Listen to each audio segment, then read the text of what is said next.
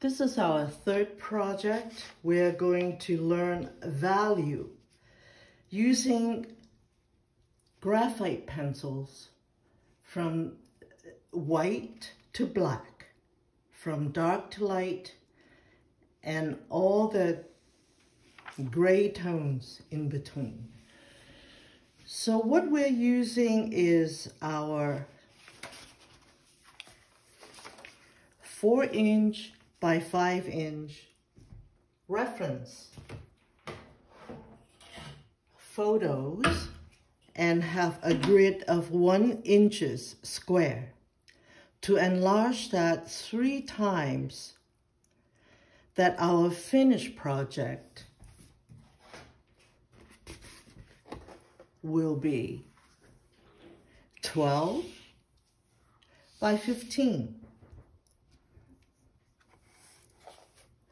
So we start this project by measuring out 1 inch mark your photograph 1 inch this way, another 1 inch up on top, and then you grid it out. 4 inches this way, 4 inches this way. Use a black pen so you can see your square very clearly. That's why I asked the class to print it out on paper so you can use this image again and again. If this is all worn out later on, by the time you get to your whatever square you get to and this starts to look funky, then you can print another one and grid it out so this is new again. So once you grid out your reference with 1 inch square, then we're going to measure out your illustration board. To grid this board with 3-inch squares. So once it is taped, it will look like this. So let us begin taping. If you remember from your first project, it is critical that we have the accurate measurement of the interior 12 by 15 because we cannot rely on the illustration board. So we start by measuring. So this border is 1.5 inch, 1.5 inch, and 2.5 inch. So we start taping the 2.5 inch from the bottom. Use your 2H pencil and make very light mark.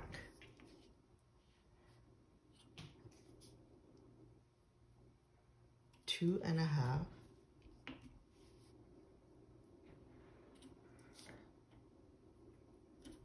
Two and a half.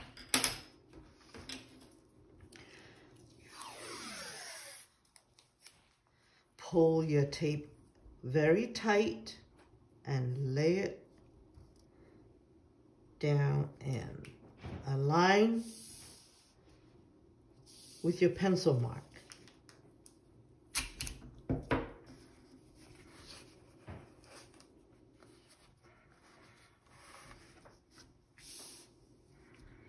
So these two edges will be 1.5. So you go 1.5 on this side, 1.5 here,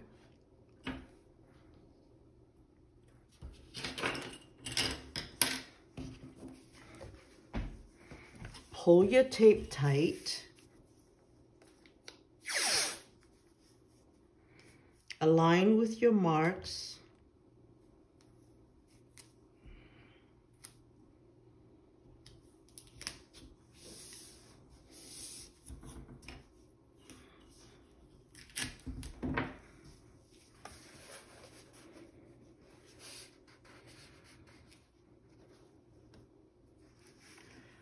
So now you have straight edge on both sides.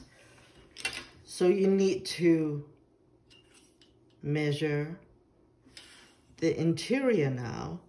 From here to here is 15 inches.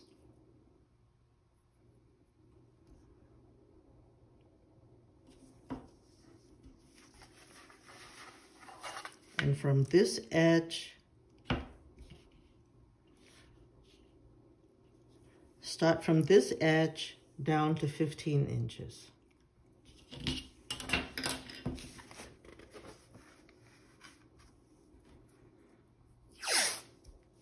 Align your tape with your mark.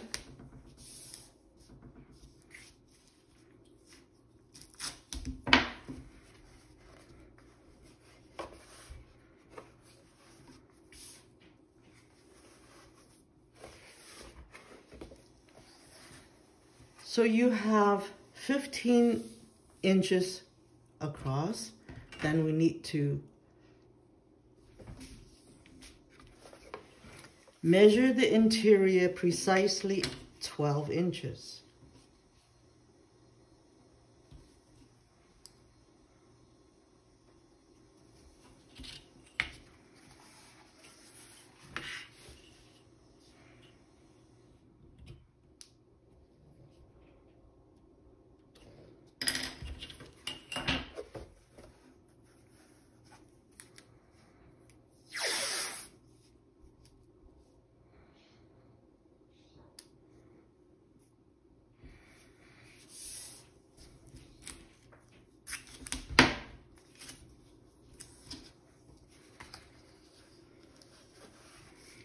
So now you have the interior precisely 15 by 12. Then you start to tape your edges.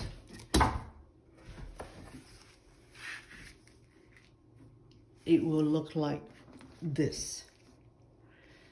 So after you tape your entire board, this is really important so you can have a pristine border when you are done, because you are going to be working with graphite and it will make a big mess if you don't keep your edges clean, your border clean. So after this, that you have measured out 15 by 12, then you will begin. I don't know if you can see it. Maybe I can put it closer to the camera. Well, anyway. So I have already measured out 3 inches. Okay, so here's 15. You measure out 3, 3, 3, 3. On the other side, the same thing.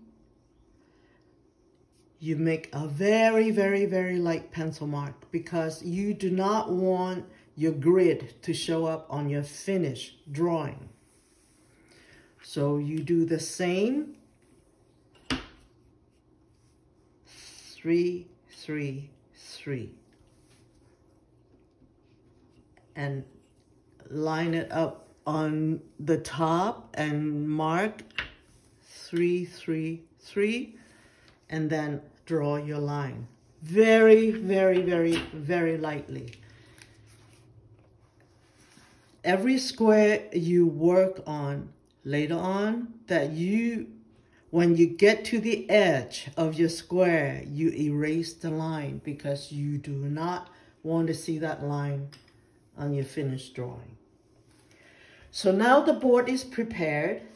The next thing we're going to do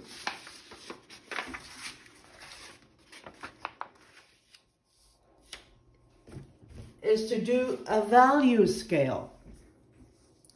So we all have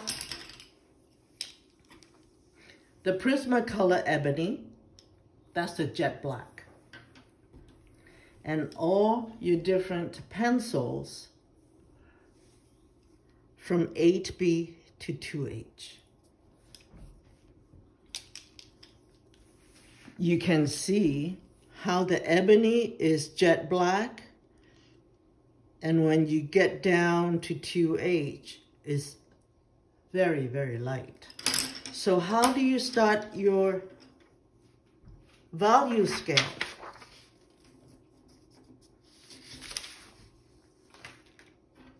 The value scale is extremely valuable for you. You'll see when I show you later on how to pick your pencil on the shades that you want to put on your board. So we can start with the ebony. You put pressure, and then lighter pressure, so you can see the darkness as well. That is from how much pressure you put on.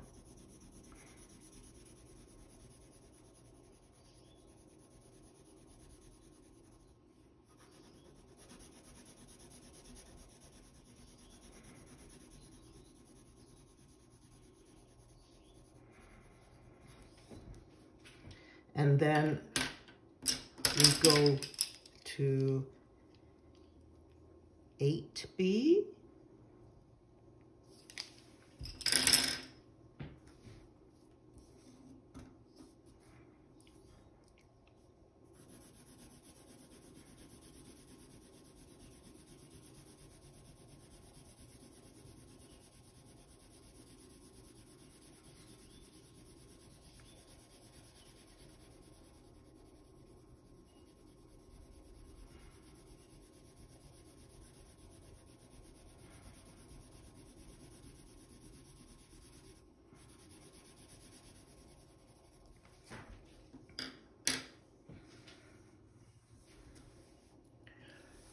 I don't know how, if you can tell with the looking at the camera,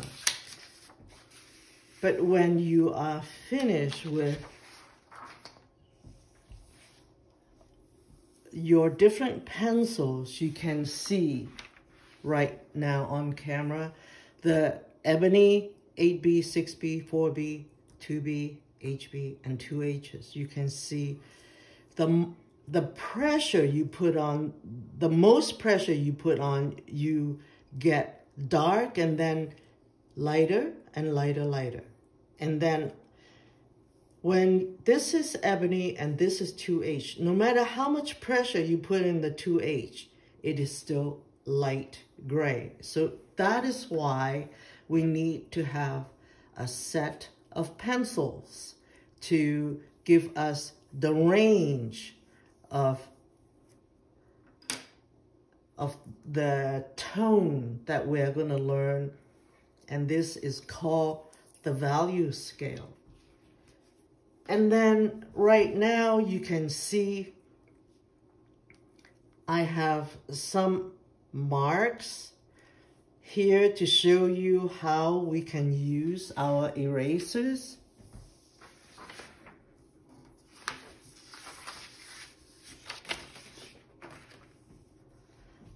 To make effect. This is your kneaded eraser. So you pull it, fold it, and it is very pliable.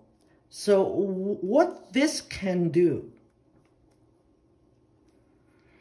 is to make a very soft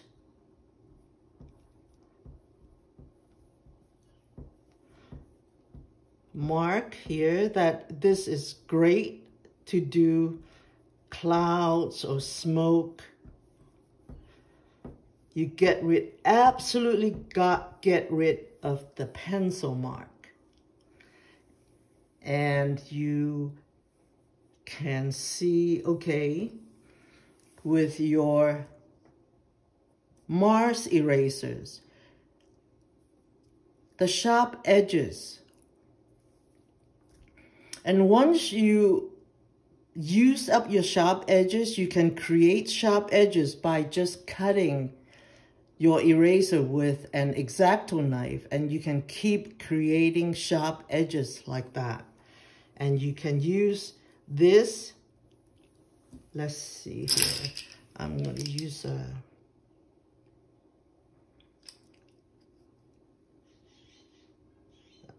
okay, a 2B.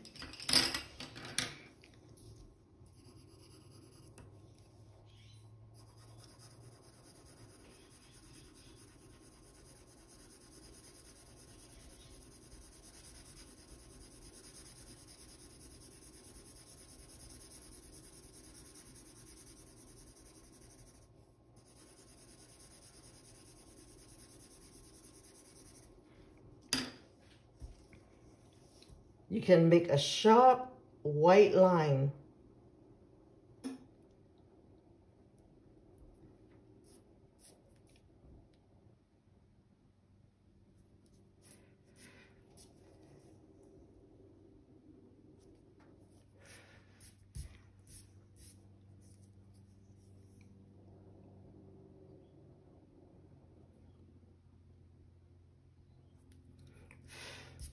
That means you can draw with your eraser. And I'm going to go get my blending stump, so also can show you that is what you do with your blending stump. You just go back and forth with your I have to go get it. I forgot to bring it. So I'm going to go bring my blending stump to show you. Okay, I'm back. So here we are. This is a blending stump. So you can see the pencil mark here. And if we want to soften that, we definitely can do this. You can see the pencil marks are completely gone. And also we can draw with the blending stump. It's really great if you can just, and at times you can dip your stump in the pencil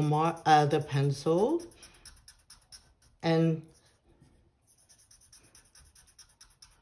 draw with your stump.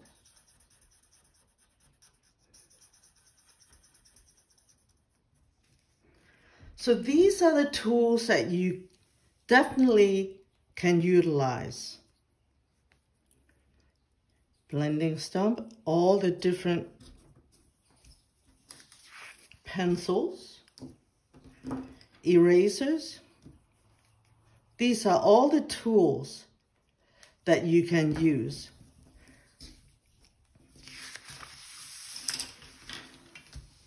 to create the effect like this. This definitely is a lot of blending stump using to create the dust in the back. So now that we are ready, we create our value scale, we tape our board. Now we come back to our reference.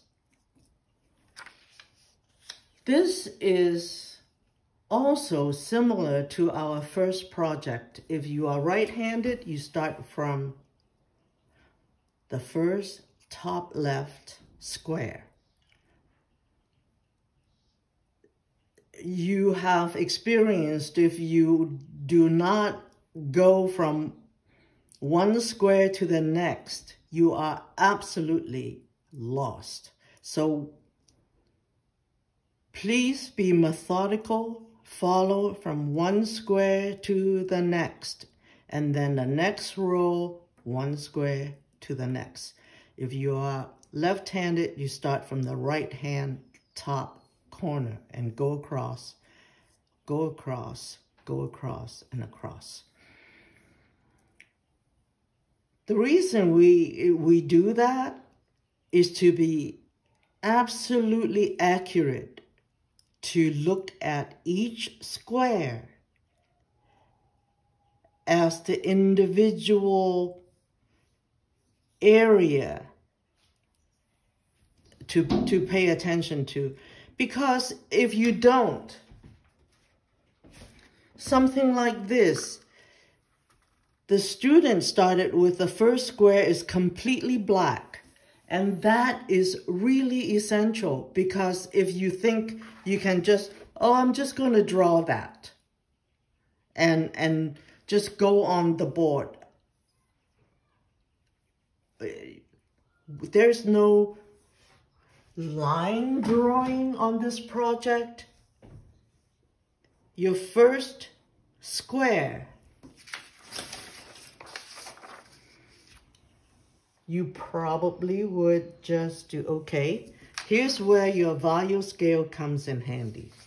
You say, okay, this is the tone that I need to replicate on my board. What would I use? 2H.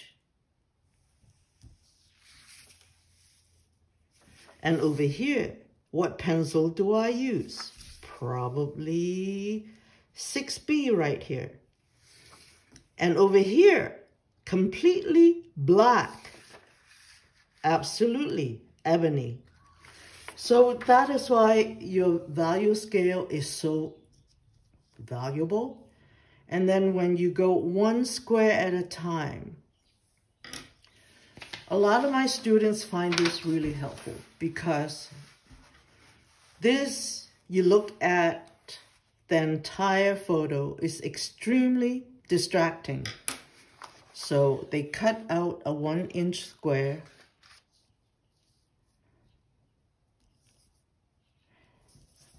They know now exactly to do a 2H blending right here, and then use an eraser, start to drag this across so you can see the subtle white right here. And then by isolating and 1-inch square, you can see now how long this little white streak is and how far away is it from the edge. This is about halfway in the half-inch mark. So this is where you start taking off some of the pencil with the eraser. Then you have the two. This is a longer streak, this is a short streak, and you can use a blending stump to take some of the pencil, the graphite, out from here. So when you're done with that, you take this off and you look at your illustration board. You'll be really amazed how accurate that is. That is why I said to my class, if you follow instruction, have some patience, you can do exactly what you have seen, what my previous class student had done. I mean, some of them, and most of them, are not art majors. So I will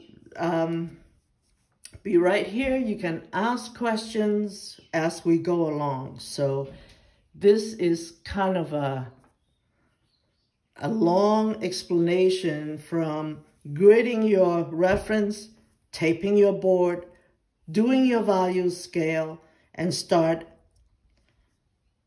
drawing on, well, start rendering on your illustration board with all your tools. So don't think that you're going to do this right now in 1 hour. This is a long process. So I will be with you, stay with you to go along. So let's start this project by gridding your reference.